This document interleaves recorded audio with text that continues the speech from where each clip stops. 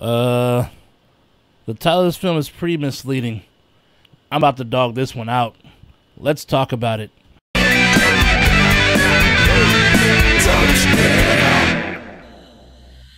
Initiation, directed by John Berardo, and the story goes like this.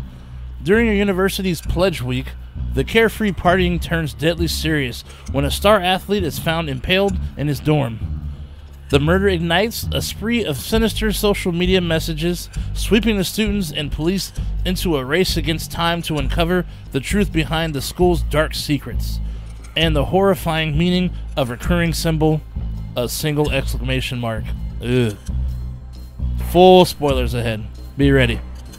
Here's the sorority life in college.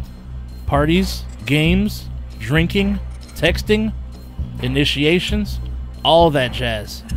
And sometimes people get too drunk or drugged. Bad things happen. But they can't remember exactly what happened. But they know it's bad. And that's exactly what happens at this party. A girl possibly drugged is in a room with 3 dudes while she lay knocked out on the bed, with the door locked.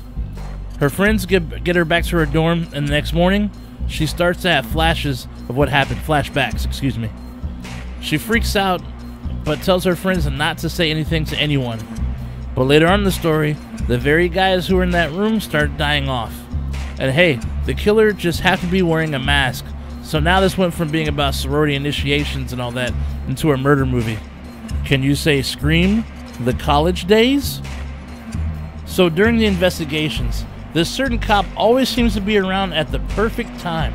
Just keeps showing up like, hey, I'm here guys, but I am not the killer because I am the cop in the movie.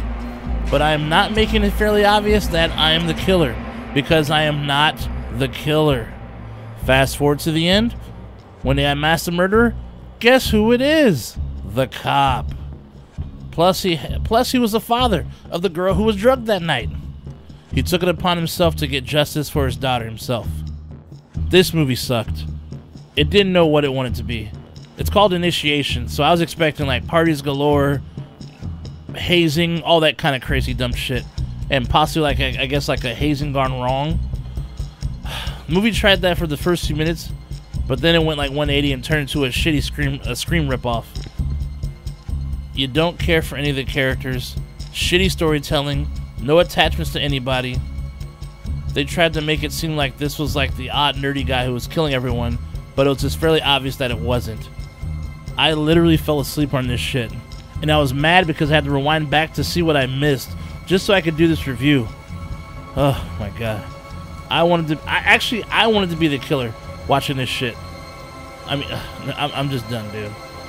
This movie gets the first ever one finger, the middle finger, for wasting my time, anyone else's time who had to watch this piece of junk. I had nothing to do with the making of this film, but I apologize on behalf of the filmmakers if you had to waste your money watching this shit. Lord help us all.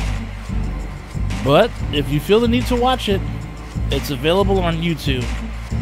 If you do, let me know if you plan on watching this abomination in the comments below.